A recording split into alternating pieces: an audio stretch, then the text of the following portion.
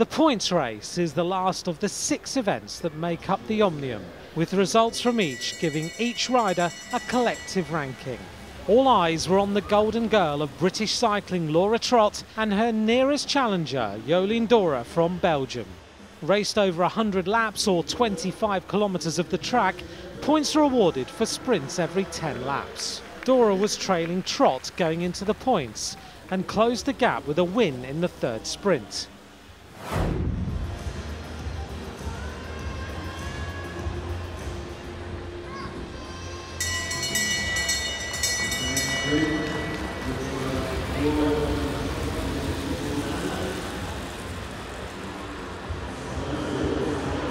Another British rider, Katie Archibald, was also in good form, taking one of the sprints.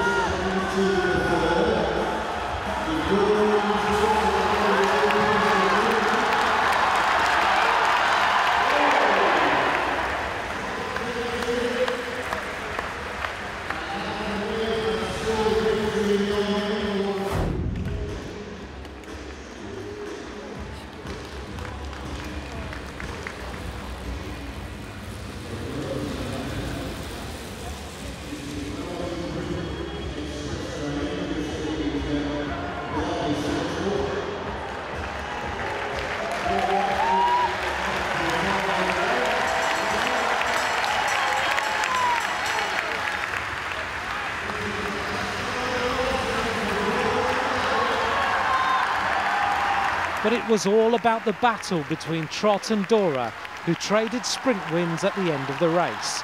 And although the Belgian rider won the race overall, it was Trott who took the Omnium title. It's good to see that my speed was there if my endurance wasn't. Like, I really struggled in the points race at the end. It was more about kind of defending the points that I did have rather than trying to gain any more, I guess.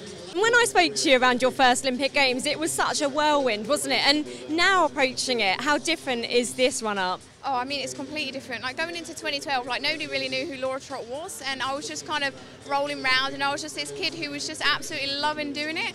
And I mean, don't get me wrong, I still absolutely love it, but the pressure's just a little bit different now. Like, when Hugh Porter used to announce Laura Trott, the crowd would cheer, but it wouldn't be as enthusiastic as it is now. And I kind of do feel that pressure a little bit more, I guess. People were sort of thinking that, oh, the cycling team will bring the gold medals again, and obviously because Worlds, I got 2 silver medals, so I feel almost like sometimes they rely on me to get the medals. So in the end, it was Trott from D'Hoore, with Pascal Jullien from France in 3rd.